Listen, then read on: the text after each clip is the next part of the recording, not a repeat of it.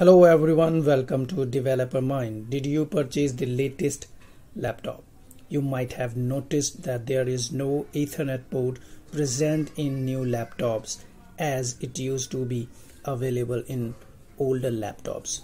Now the new laptops can be connected wirelessly using Wi-Fi. Technologist says that removing Ethernet port from laptops will help to make laptops more slim and light-weighted, as well as it will create a scope to incorporate more fast and slimmer processing chips to improve the performance of the laptops. Earlier it was not possible with traditional inbuilt Ethernet port because it was relatively thicker and occupies more space.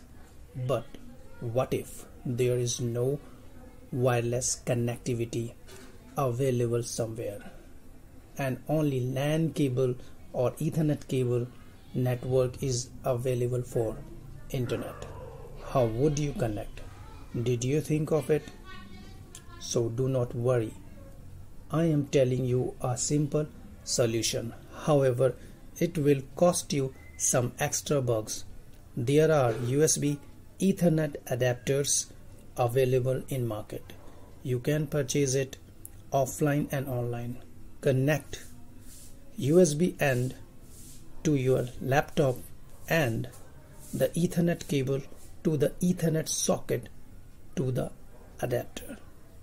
Now you are good to go.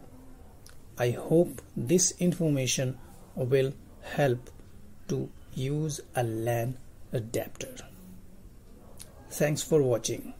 Please like, share, comment and subscribe. Take care.